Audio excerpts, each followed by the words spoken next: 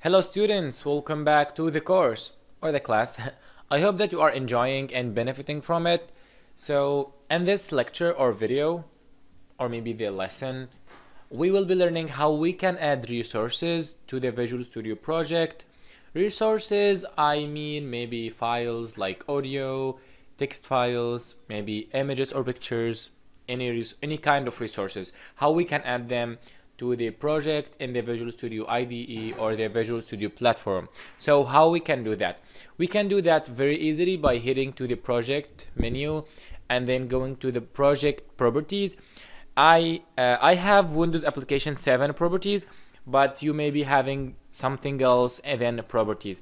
Basically, the word or the term in the first section is the application or the project name. So the project we are working on now is Windows Application 7 and it's a properties. So you may be having another name, so do not say that it's not the same option. It will be the same option in its function. It just will be your project name, then properties. So just the properties of the project. So we can just basically go to this and then go and choose. It might be by default selecting the application category, but just go to the resources category and then from there go to the down arrow after the add resources term, click on it and then choose the add existing file option. So we will be adding existing files in my computer or my PC to the project. So I can just basically come to this and choose all kind of files, or just for example show me only images or pictures, or only icons for example, or audio or anything. But by the way, when it comes to audio, the Visual Studio will not accept the audio in its MP3 format. It only accepts audio in WAV format. So in the description box, check, because I will be putting a link for an online converter that can convert your MP3 files to WAV format files, so you can simply basically add them to your project.